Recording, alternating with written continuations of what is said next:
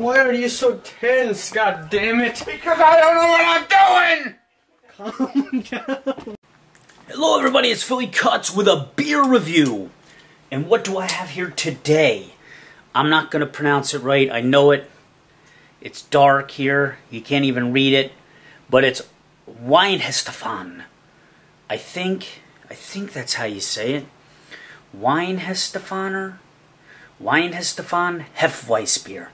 This is a beer from Bavaria. This is what's known as the granddaddy, the Mac Daddy of all German hefe-weisses. To tell you why I say that, I don't know if you can read it. You may just have to take my word for it. This stuff's been brewed since 1040. 1040! Yeah, 1040. 10-4. Almost 1,000 years, people. Look at this. For the cap collectors. And we got a nice, sweet, better look at the German coat of arms. This is brewed in accordance with the German purity law of 1516, alright? So these guys were actually brewing this beer almost 500 years before the German purity law. I don't know if that's good or bad. I mean, we're going to have to find out. So let's open this up. Got some nice billowage coming out of there. I'm ready. And actually, before I pour out the rest, see that? You see that coating there? You see that yeast? That's the good stuff. It's not bad if your beer has that stuff when it's a hefe-weiss. Not bad at all. Let me pour this out till about 2/3 is poured. And then we're actually going to stir up and agitate the rest of the yeast because you definitely want that stuff to come out. Alright, see how nice and foamy and thick it is?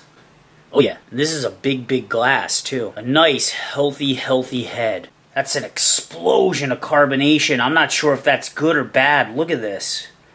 Oh my god, I don't think I've ever seen anything like this. You may not be able to tell because it is like nebulous and maybe hard to see, but look at that. It's actually pushing the head out of the glass.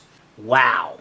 And that is like true German hefe-weiss smell. I mean, you're getting like pureed banana, clove. I'm getting some lemon. Like, this is amazing stuff. This is like true hefe-weiss stuff. And it's still aggressively carbonated. It's probably one of the most aggressively carbonated beers I've ever seen. And that's even with comparing this to famous Budweiser and Coors Light Macro Lager. Alright, let's get a taste. Wow. Very light-bodied. Now, if this was still the summer, dead of summer, I'm talking 85, 90 degree weather, this is the kind of beer you want to go with. It is so light-bodied, still retaining the head and the smell big time. That is a really good beer. Look at the complexity even of the shading of this beer. Like, you're just getting all kinds of hues of orange and straw and gold, honey. So smooth on the way down. You're getting a little bit of bitterness in the back of the palate and the back of the tongue.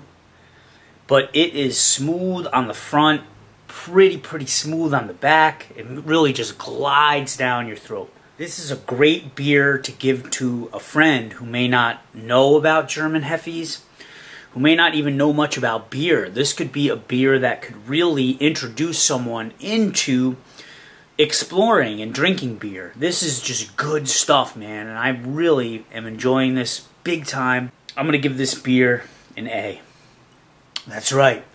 The Germans know hefes. You can't deny it. Check it out. I highly recommend it. Give it to your friends. Look at that. It's still, ordinarily I would be very upset and confused about this level of carbonation, but it doesn't like rough up your throat like a lot of the American, macro lagers. I'm not sure why that is.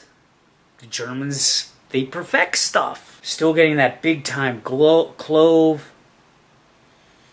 Also getting like a floral smell. It's almost like pollen. Way for it to retain the head, huh? Not really a lot of lacing, but lots of head retention. Alright, go check this out, man. This is a world-class beer. Do it up, brother. All right, this has been Philly Kuts. Peace.